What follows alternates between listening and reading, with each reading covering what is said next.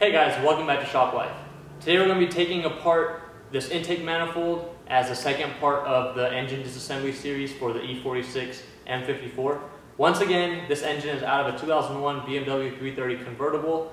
Your engine might be a little different depending on what year it came out of, and this procedure is a little similar to the M52 as well. So if you do have that and you're trying to use it as a reference, it should be very similar. In the last video, we did an overview of the entire engine.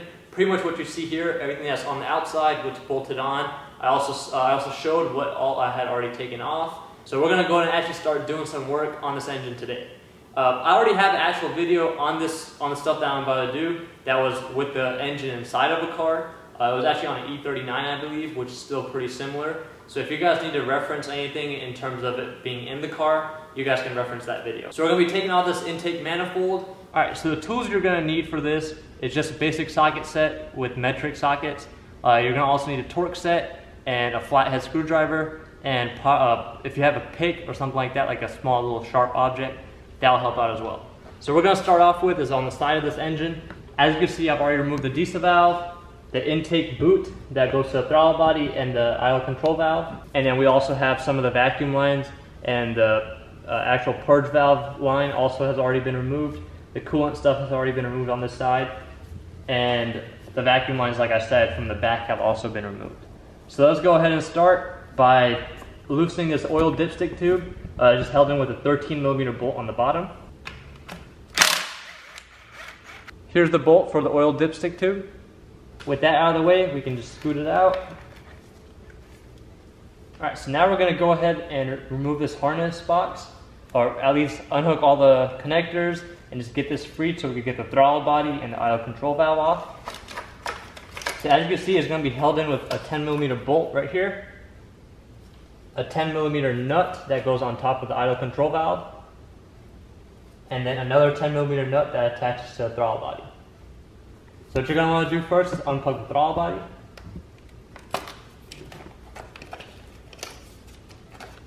Then you can go ahead and unplug the idle control valve.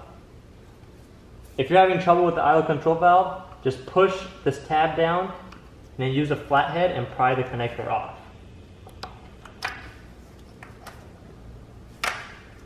And you would also have a connector for the Disa valve, which you should already remove as well. Unhook the purge valve. Then you're also going to have a connector for the alternator. And all these connectors are practically the same style with this metal bracket that you just push down and then you pull the connector off. Now we're going to go ahead and take off those 10mm bolts and nuts.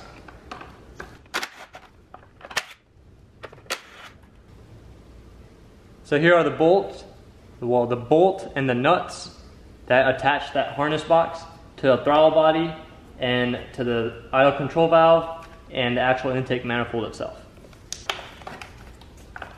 There's another connector down here. This one is for the camshaft position sensor, the one that's on the intake side. You can go ahead and cut this zip tie that's actually there from the factory. You can unhook all the vacuum lines if you want. Let me go and show you guys how they're routed. So this vacuum line right here on the top right, it actually attaches to this box. You may or may not have this box depending on the year of your car, as well as the model. If you don't have it, you should have a cap that just blocks it off. For us, we have it, so we're just going to pull it off. And as you see, it's crumbling, and there's probably already a vacuum leak with that. Now we can go ahead and unhook this connector. This big connector actually goes to the fuel rail, and it actually attaches to the injectors, so we'll be removing that after. Let's go ahead and actually pull the rest of this off though. Alright, so now we have two more connectors that actually attach to the oil filter housing itself. One in the back.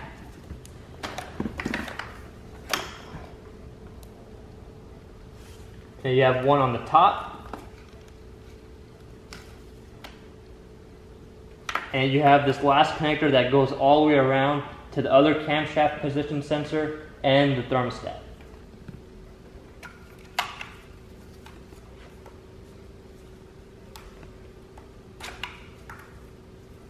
also attaches to the vanless.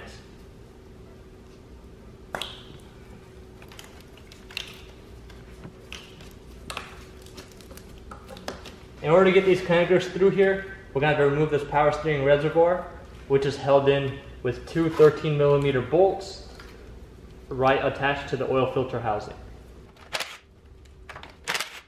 So someone's actually replaced one of the bolts. This is the aftermarket bolt right here, but this is what the OEM bolt should look like. It should be silver, and it's a 13mm bolt with a washer attached to it. And then here's the harness. Now we're going to go and remove this canister, which is held in with a 13mm nut.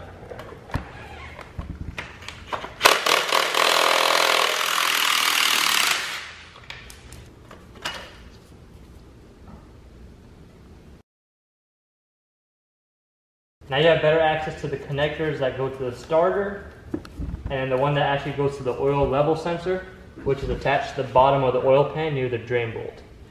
So what I'm doing here is I'm actually taking off the entire harness. You don't necessarily have to do this when you're removing the intake manifold. I'm doing this so you guys can see where all these connectors go, and just so you can see how it is taken off, just in case if you need to replace the harness for any reason. So this connector is different than the other ones. You actually have to push the two sides in.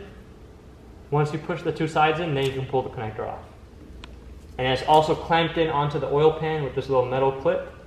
Now you have another, this is the actual crankshaft position sensor, and this one also just, you push the tab and then you pull it off. So this sensor, the crankshaft position sensor, is right near the starter. So if you were to access that, it would be really hard to access that with the engine inside the car. You would have to remove the starter, or at least the intake manifold, and you could probably work around the starter. But this bolt right here, it tends to seize into the actual block itself, so you might have a hard time with that. If that does happen, you're pretty much going to have to just sit there and waste a couple hours trying to get the rest of that bolt out. We have another connector for, I believe it's a temperature sensor. And this one you just pull it off. It looks just like an O2 sensor. And that goes underneath the intake manifold to a little bracket. And you have to pull the connector out of the bracket and then you pull it off. Now the only thing we have here is two cables for the starter. One is held in with a 10mm nut and the other one with the 8.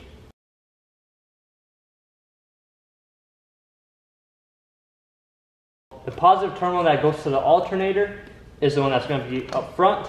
Then you have the one that goes to the actual terminal on the passenger side of the engine bay. That one goes in first. So this right here, for the smaller wire that goes to the harness, is an 8mm nut.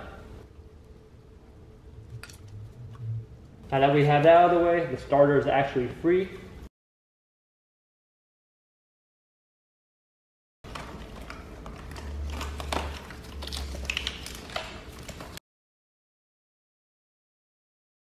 Here's the harness with all the connectors removed. Now, only thing that's attached is the fuel rail and the connectors for the injectors. So we're gonna go and remove those. All right, so what we have here is the fuel rail connector box right here. We have this temperature sensor attached to the back. We're gonna go ahead and pull that off.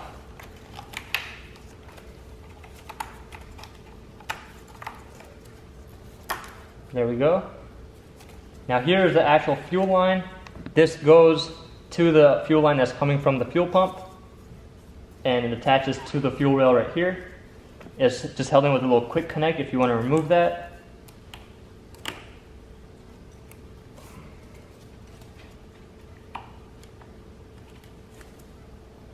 And we have a little bracket holding it in.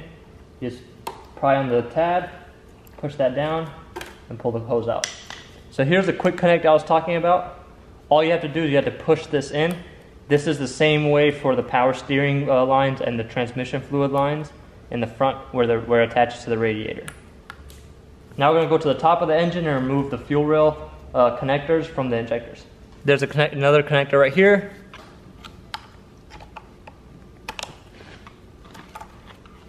And one more right here. This is the IAT sensor. It's called the intake air temperature sensor.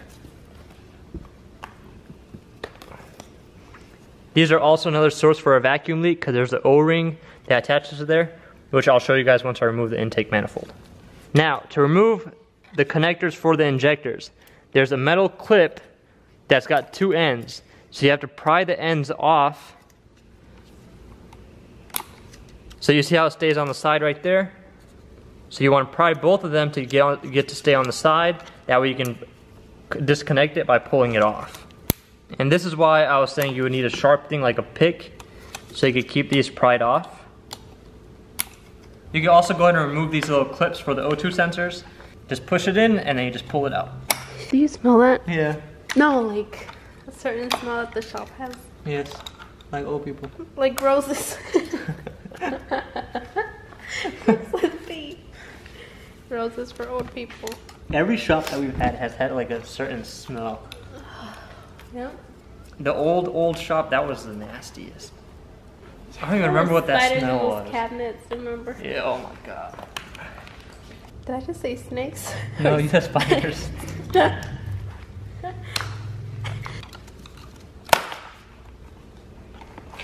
And there you have it. So here's the metal clips I was talking about. So when you pull these apart, it releases the clamp pretty much, just like that. And then you can pull off the whole connector. Just make sure you don't lose any of these pins. When you're reassembling it, you do not have to have them separated. You can just push it on and it will work. So here's the entire harness. As you saw, the O2 sensors were already unhooked. I forgot to mention that in the overview video and at the beginning of this one. But if they were not unhooked for you, all you have to do is just remove them and you can put them to the side, or you can just pull them apart and that's how they unhook. There you have it. Alright, so now we're going to go ahead and remove this fuel rail. If you still had the fuel line hooked up and all of that, and you were just trying to lift the fuel rail up and out of the way for temporary purposes, your best bet would be to release this straighter valve right here. So pretty much unscrew this and push down on that tab. Hold it with like a microfiber or something because there's going to be a lot of pressure with a bunch of gas pouring out. Just go ahead and do that. That way you can release all the pressure, and then we can remove the 4 bolts holding this fuel rail in. They're all 4 10mm bolts. Alright, so we're going to go ahead and remove the 4 10mm bolts holding this fuel rail in.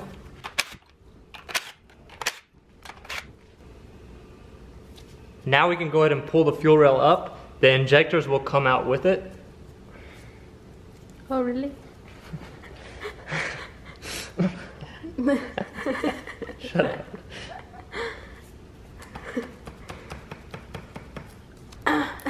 Shut up. You spit.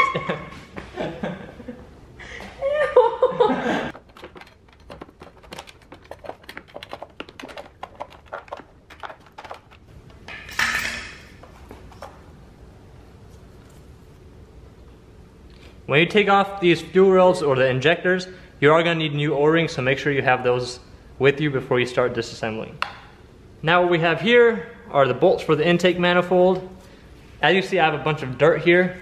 I would suggest you use a shop vac or something to vacuum all that up. That way it doesn't go inside the engine. Alright, so this engine is pretty much toast, and it's only... What? Why are you laughing? You're so funny. What you mean it's toast? Alright, so this engine is pretty much toast, and we're just using it for learning purposes. So we're gonna go ahead and just leave all the dirt there. Yeah.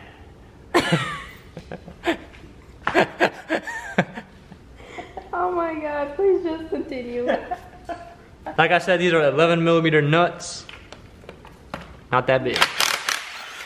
Can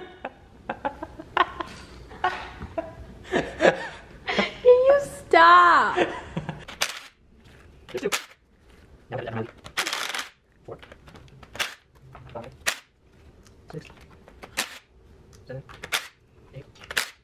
Alright, so we're actually going to leave this throttle body and idle control valve on here when I remove the manifold. So I'm going to go and show you guys where the bolt is. Or there's one more nut holding the intake manifold in. It's a 16mm nut. It's right here. This is the last 16mm nut holding this whole intake manifold in. You can leave all this stuff attached. Of course, it will be easier and you'll have more space to do stuff with it removed. But we're just going to go in and remove this cable that goes to the alternator. So if you need a reference on how it's routed behind this plastic coolant tube. So you just gotta get it out from underneath there and pull it through. And now you have that. One more thing, the CCV is right here. And like I said earlier, this is the tube that runs down to the oil dipstick.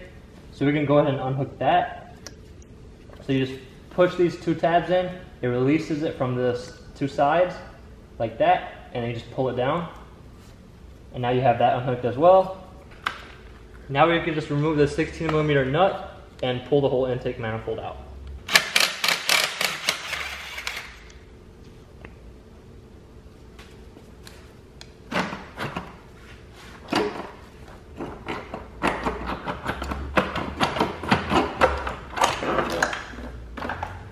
This is the last tube for the CCV hose that I had mentioned earlier, but I forgot to remove. It's the breather hose that goes to the valve cover. It's the same concept as that other one. You just push it down, and then you pull it apart.